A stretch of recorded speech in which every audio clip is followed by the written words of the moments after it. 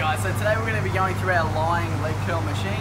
So we've done our seated leg curl already, this is a lying leg curl. So biomechanically, very similar, but when you jump on and have a go, it is going to feel quite a little bit different, probably a little bit tougher as well. Control is what we're looking for. Again, hamstrings is what we're working with this one.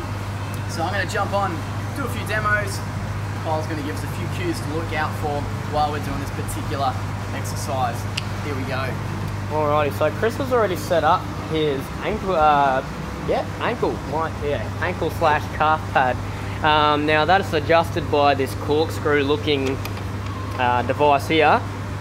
See, now I'll put it too low for him. We want it just above the heel.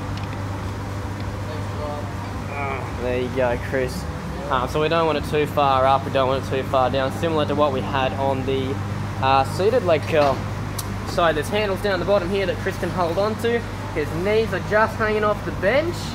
It's going up, big squeeze, and then slowly on the way back down, and then coming back up just before the weight hits the stack down there.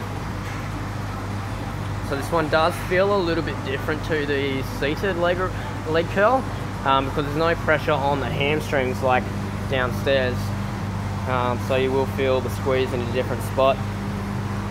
Awesome form there, Chris. Nice flow all the way down. Thank you very much.